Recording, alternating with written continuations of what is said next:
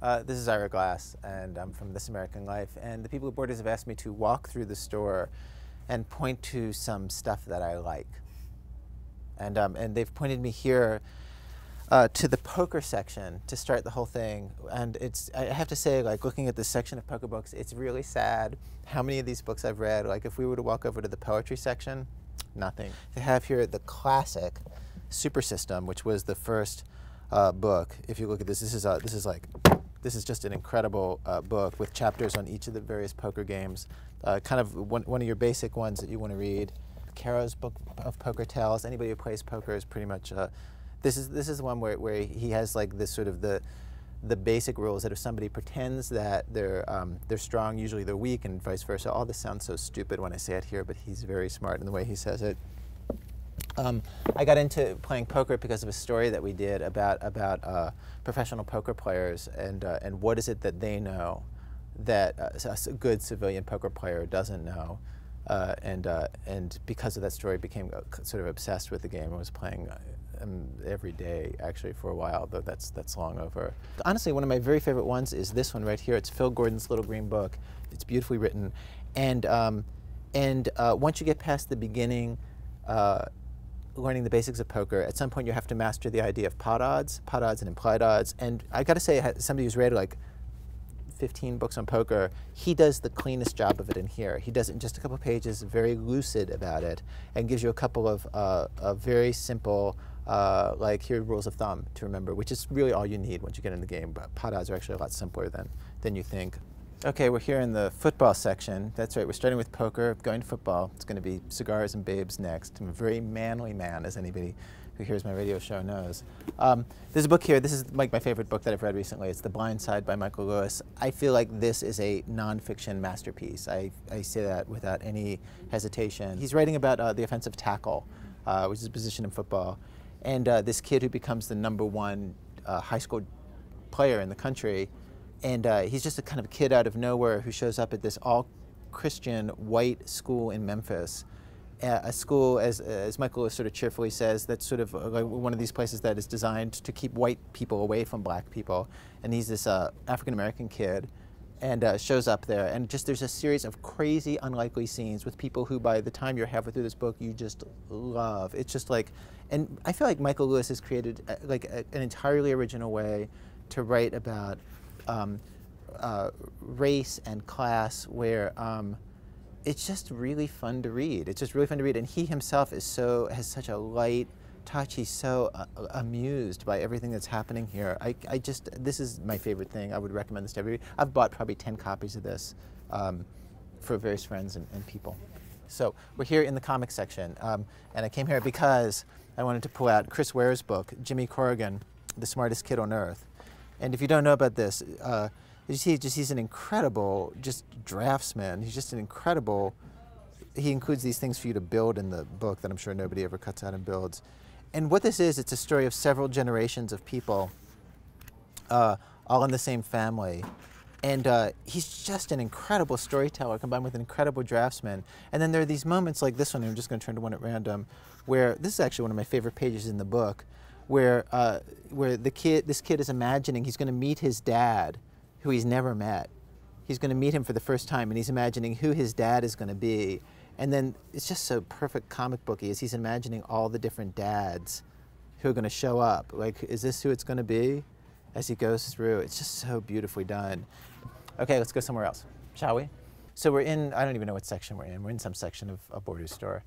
And over here, there are these 3 anthologies put out by this literacy group that Dave Edgar started called 826. And 826 is in various cities around the country. If you happen to live in Chicago or New York or Los Angeles or San Francisco, and a few other cities besides, I think, you can volunteer in these literacy groups.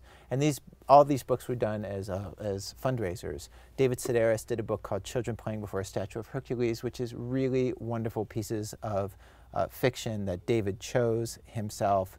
And truthfully, they're from all eras. Some of them are funny, some of them are not funny at all, but incredibly moving. Seeing David do that, I did this anthology of nonfiction work, just completely ripping off David's book, but you'll see without quite as nice of a cover.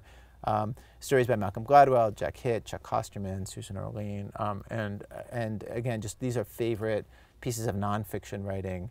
And then Jeffrey Eugenides just did a book, and these are all love stories.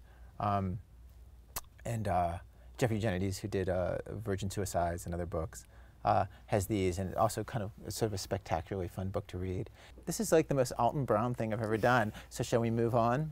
All right, let's move on. This is my tissue art. I actually don't know what this is at all. I see Neil Pollock's book, Alterna Dad, is here. I entirely oppose the premise of this book that if you're a parent, it's important to be cool and to make your kids cool. Over here, we're in, I guess, the psychology section. This is actually my mom's book. My mom was a clinical psychologist and a researcher.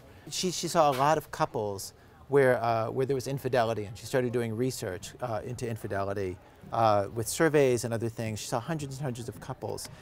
My mom designed this book as kind of both a summary of what her findings had been from seeing hundreds and hundreds of couples and all the other research that she had done, and also just a very practical kind of guide for people if they were in a marriage and one person had cheated and they wanted to stay together. There were all sorts of things that she had learned over the course of her practice that she wanted to share with people who might be in trouble.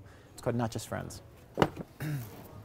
I find this to be a totally eccentric book. Like, I loved it, but I feel like he goes back and forth between arguments of utter compelling reason and then just these crazy sections where he goes on a tear about, like, well, why are all the world's religions against pork? What is it about pork? And almost in a kind of like Andy Rooney, like, what's the deal with pork? So I love this because of just its utter eccentricity. This is a book that I've probably bought more copies of than any other book for people. It's Bill Buford's Among the Thugs. And it starts off with a premise that where he was living in England, he's an American living in England, and he decides that he became very interested in soccer hooligans, these guys who after soccer matches would go on these rampages and turn over cars and beat people up.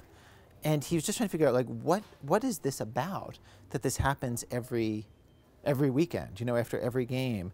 And he starts to hang out with them. He's wandering around with these guys. They hate his guts. They distrust him. They don't like him at all. And he's completely frank about that with the reader. And then he finally sort of gets through to enough of them that he can you know, talk to them. And then at some point he becomes really interested in this thing that is just so big and universal. And the book becomes about, like, what is the pleasure of violence? Like, what is the pleasure of being in a marauding crowd? And in between the chapters, he has these very, very old quotes going back hundreds and thousands of years from other writers who have noticed the kind of delirium that people go into when they're in a rampaging mob. Like, what he's talking about is in a way, like, being part of a rampaging mob is as built into us as falling in love is. Like, it's just a part of us that they're ready to be activated. Okay, so he's out with these guys. They're drinking incredible amounts of booze. He's wandering around with them, and then he says this. He says, the thing about reporting is that it's meant to be objective. It's meant to record and relay the truth of things, as if truth were out there, hanging around, waiting for the reporter to show up. Such is the premise of objective journalism. And I believe that maybe that concludes our tour. That concludes our tour. Thank you for shopping together. Thank you very much. Thanks a lot. Hi. My name's Kate. It's nice to meet you. This is my friend. Hi. Hi. Nice to meet you. Am I embarrassing? Thanks, Mom. Yeah. Thank you. No, I make my teenage kids suffer through listening to your shows. Thank you so much. No, they like to say whatever you want. I thought that they had already had you sign them all. No, you made up Ira Glass earlier. I'm so excited. It's hard to think. So you a student? I'm a teacher. You're a teacher? Yes.